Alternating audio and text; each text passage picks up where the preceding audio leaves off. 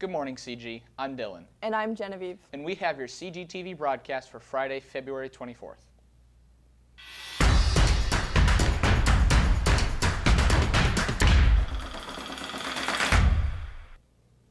Center Grove has partnered with the Imagination Library to provide books to children in our district. To support the effort, the corporation is creating a district-wide fundraiser. Here's the information for you.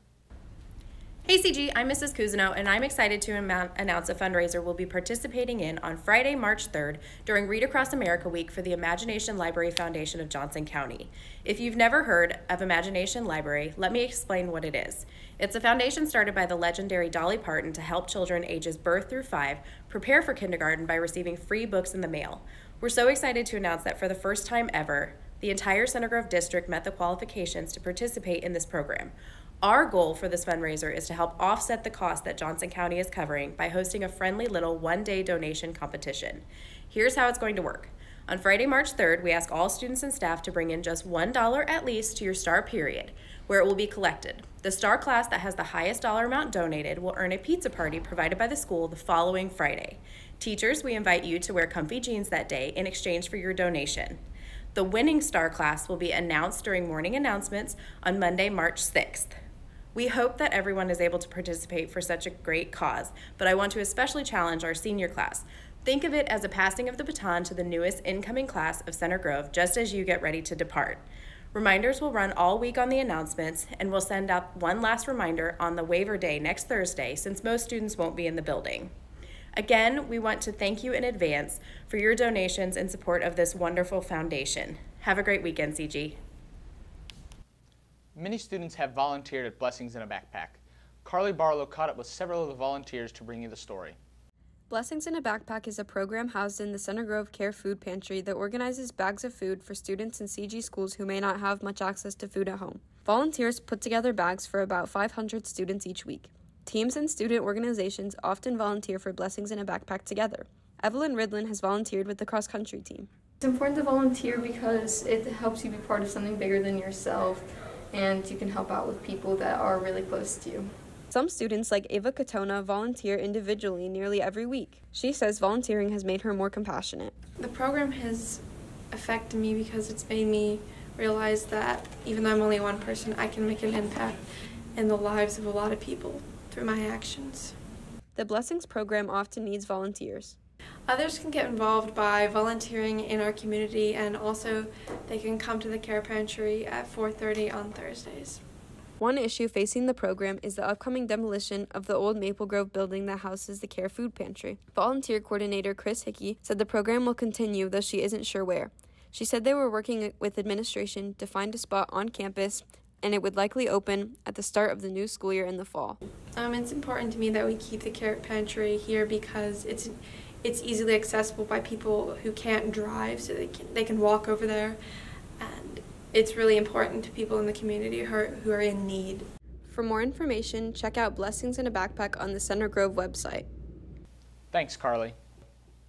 Last weekend, the wrestling team headed down to Gainbridge Fieldhouse where 12 wrestlers competed for a state title. After Friday night's opening round, 8 wrestlers qualified for Saturday's medal rounds.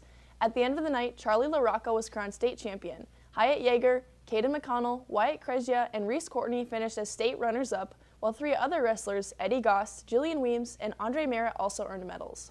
The team finished its highest ever in the state, ending their season with a state runner-up finish. For the full highlight video of last weekend's wrestling state finals, check out Trojaneer Sports on Instagram. Last weekend, dancers competed in the state solo and ensemble competition, where Emily Rich won a state title and several other dancers scored for their individual and small ensemble routines. This weekend, the dance team competes in their regional competition. Emma Watson has the story. While many students at CG recognize our Center Grove dance team from the football end zone, competitive dance reaches beyond the football field and lasts year-round. Competitive dance is kind of like the dance you're probably used to seeing on the sidelines, but we add some skills into it, so there will be more tricks like aerials, head springs, hip ups, and also turns and second, pirouettes and stuff like that we couldn't do on the field. So it's just more skill-based than sideline dance. Competitive dance, we basically bring a lot more skill and different styles. So for game day, we do more pom and like just hyping up the crowd. Instead of for competitions, we do more hip hop, we do kick, jazz, we do some solos and ensembles, which is mainly like pretty lyrical dances. It's just a lot more style. Competitions take place many weekends in the winter season, lasting most of the day and requiring a lot of dedication from the performers. So we wake up super early in the morning and we get there and we have time to stretch and warm up, and we go and we compete in front of judges in basketball gyms, whatever, and we do our dances and we get feedback and scores and placements. While competitions are difficult, the dance team season is more than halfway done, and they have began strategizing for their final performances. Competition season is going really great so far. We're over halfway done. We're heading into our postseason right now, preparing for our team regionals, nationals, and state. We've been in the high places at every contest, and even just had a couple top 5 in the state and a state soloist who won champion this past weekend. We're preparing for what's coming up by taking care of our bodies, just making sure that we're getting good rest and building strength and stamina, and then also practicing like we normally do, just really cleaning our dances, focusing on getting them perfect and ready to go. While the competitions are long, each member has a reason they love to perform. My favorite part is definitely being able to show off my new skills and stuff that we can't do on the turf and on the court, and it's just fun to get critiques and feedback that we haven't heard and do more styles. My favorite part of competitive dance is the competing aspect. I like that we get to show off our skills and be athletic and more aggressive, I guess, than you would on the sidelines. Or the sidelines, you're just trying to show, having fun, but competitive dance, you're displaying your skills and hard work.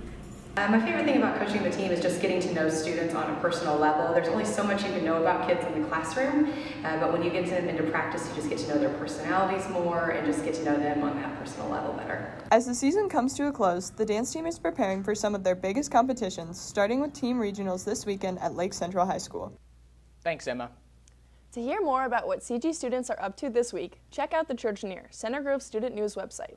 This week, we have a story about Chin National Day, a feature over an aspiring young actor, and a look at the Programming Club, one of our newest extracurriculars. Read all these stories and more at trojaneer.com. That's all we have for you today, CG. Bye. Bye.